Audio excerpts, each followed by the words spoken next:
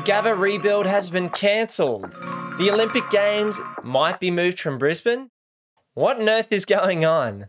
We're going to be breaking down the 2032 Olympic Games. Is it even still going ahead here in Brisbane? And what's going on in terms of the developments, the stadiums, the transport and infrastructure around the Brisbane market that is going to be supporting the Games and also supporting the property market, because there's a lot of infrastructure happening that's going to see Brisbane grow over the next decade, or less. We're only looking at another 8 years now until the Olympic Games rolls around. Now, my name's Luke. I talk all things real estate, renovating, and financial freedom. And in this video, we're going to be talking about the preparation for the 2032 Olympics. If you want to do me a favor and subscribe to the channel down below and drop a like on this video, that'd be great. Now let's start talking about the 2032 Olympic Games. Now, there's a lot to be excited about for these 2032 Olympics. There's going to be population growth here in Brisbane, with another 1 million people expected in the Southeast Queensland market over the next 8 to 10 years. And we're also expecting that there's going to be a boom, not just in Brisbane, but across the Southeast Queensland area. Talking as far as the Sunshine Coast down to the Gold Coast and everything in between. Now, one of those major upgrades will be the highways between the Sunshine Coast and Brisbane and the Gold Coast. And we've talked about in previous videos about things like the Coomera Connector or the Bruce Highway alternative, where the government is looking to take traffic off those main highways, upgrade those main highways themselves, so that we can actually make the distance from the Sunshine Coast to Brisbane to the Gold Coast and hopefully not sit in traffic the whole time. But what is going on? Let's start with the headline act, which is the Gabba rebuild, which has apparently been cancelled. So despite the Gabba announcing it would be demolished in 2025 to make way for a brand new stadium, the government has cancelled those plans after they recently completed a review, which costs a lot of money, might I add, into the venue infrastructure for the Games. With costs blowing out to over $3 billion, the rebuild has been ruled out in favour for investigating upgrades to QSAC, which is based in Mount Gravatt, and Suncorp Stadium, which is already the nominated venue for the opening and closing ceremonies. Now, can we just talk about Suncorp Stadium for a moment? What is the current capacity of Suncorp? So the current capacity of Suncorp Stadium is 52,500 people.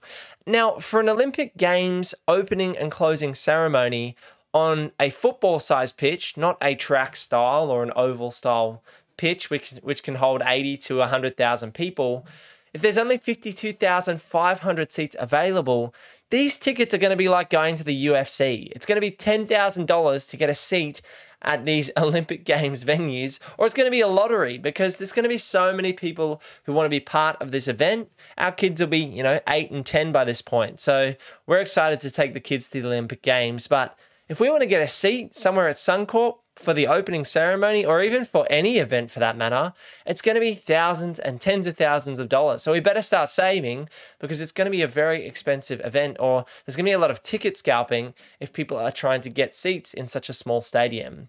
I was expecting that they were going to do an upgrade so we could have a stadium of 80 to 100,000 seats like Melbourne, like Sydney.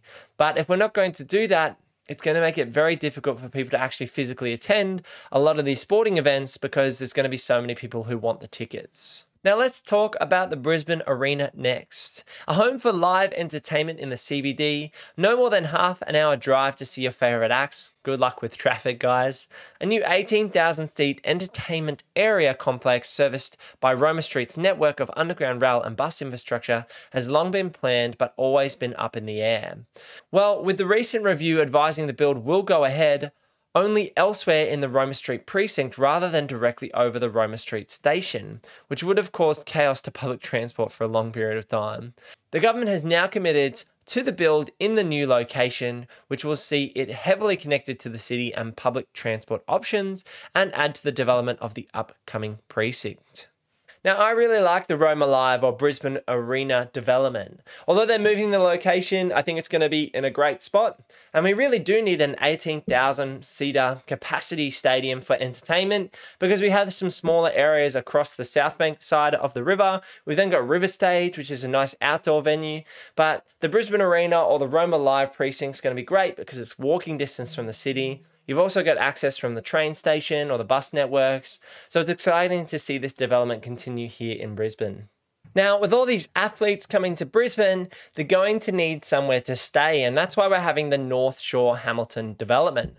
So currently in this location, there's been the Eat Street venue, and not much else. It's pretty industrial around Eat Street.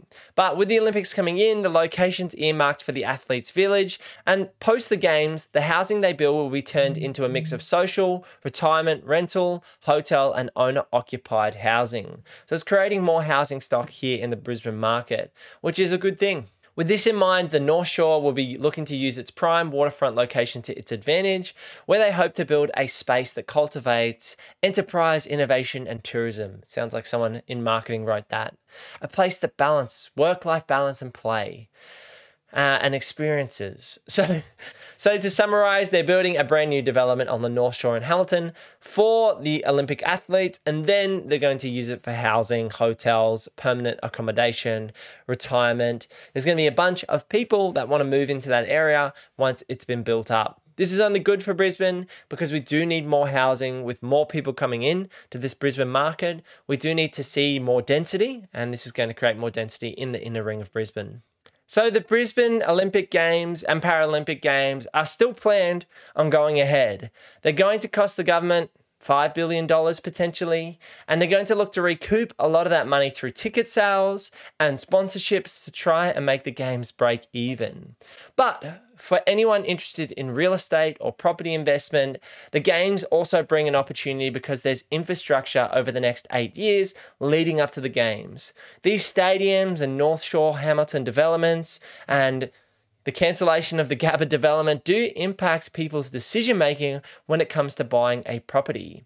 If you are able to buy a property in the inner middle ring of Brisbane, which has access to transport, access to infrastructure, access to the CBD, when the games are around, these areas are going to be prime for getting access to events and potentially grow in value due to the demand. Now, the games themselves aren't going to be the main driver of the demand. It's going to be more people moving into Southeast Queensland, both from overseas and interstate, that drive up the property prices. At the end of the day, these are infrastructure spends. They do create jobs, but they only create jobs in the thousands or tens of thousands. The real economics at play are supply and demand in the property market.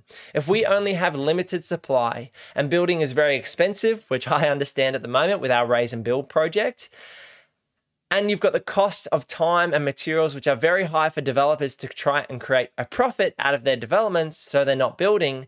And on the flip side, you've got growing demand and more people moving from Sydney, from Melbourne, from Canberra, more people coming from overseas, moving into the Australian market and into Southeast Queensland in this example. Then you've got growing demand and lack of supply keeping up with that demand, and therefore property prices in established areas are going to continue to grow due to the supply and demand imbalance. Now, I'm very excited for the games to take my boys to the Olympic Games, and hopefully we can pick up some tickets, not for the $10,000 to $20,000 mark if they're getting scalped, but I'd love to take my boys to some Olympic game events. And I'm also excited because I'm investing here in Southeast Queensland, as Emily and I have roughly $3.5 million worth of property here in the Brisbane market. So we're backing Brisbane to continue growing. We believe in the short, mid, and long-term growth, looking at the fundamentals and looking at the value-add opportunities that we can create through our property investments here in Brisbane. If you're interested in buying a property here in Brisbane, head over to purposeproperty.com.au. I run a buyer's agency, and myself and my team can help you secure a property here in Brisbane in the next 6 months. We'll sit down in our free strategy session, talk about your situation, talk about the services that we provide, and discuss our next steps in helping you secure a property here in the Greater Brisbane market. I'd love to hear your thoughts in the comments below.